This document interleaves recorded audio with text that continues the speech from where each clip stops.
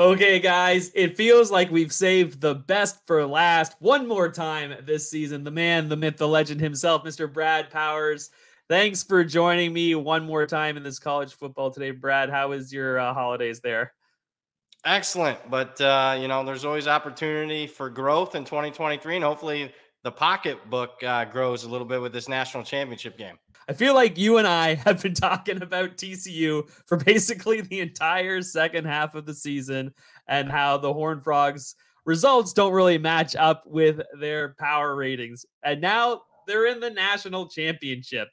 So have you changed your thoughts on them at all? And how do you handle them with a spread in a national championship game of nearly 2 touchdowns?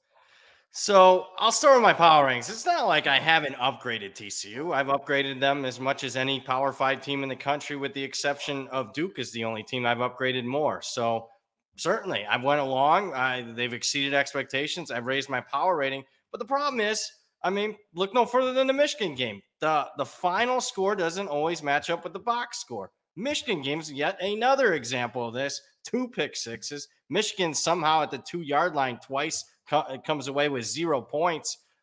Change any one of those 4 big significant plays, and yeah, TCU's the right side as far as against the spread, but I'm not sure that they're playing for the national championship here on Monday. Yeah, that's kind of how I felt too. I think Michigan could have made some adjustments earlier on in that game. They kind of let things go a little too long. I didn't like that they weren't disguising their coverages enough as well on defense. They were kind of making their motions a little early there. And I think if they had made just a few little tweaks along the way, like you said, they needed those 2 pick sixes to win the game. And when it was all said and done. So here we are once again, Brad. We're national championship. What's your play for this big game? So I'm going to go derivative here, but let me first say this. I lean with Georgia, but I'm waiting for maybe possibly a better price.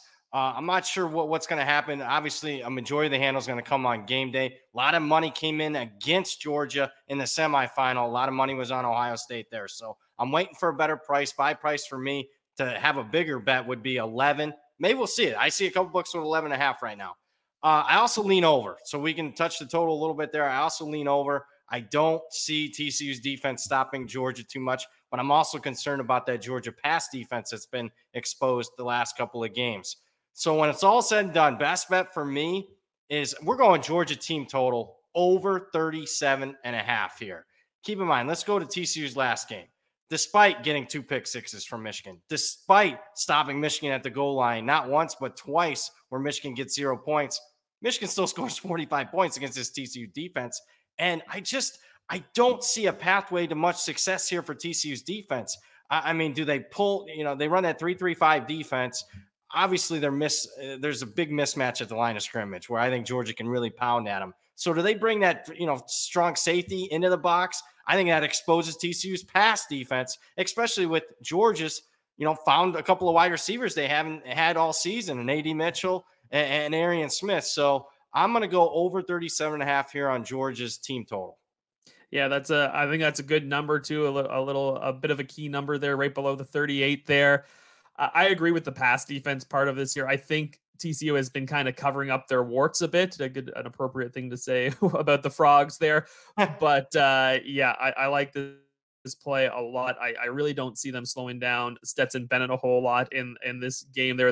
I saw this stat that they rank 100. They rank 125th in passing plays of 20 yards allowed or more this season. So I think Bennett's going to have a pretty good game in this one as well. So there you have it. Brad has Georgia over its team total of 37.5. And thanks again so much for joining me today, Brad, and all season long.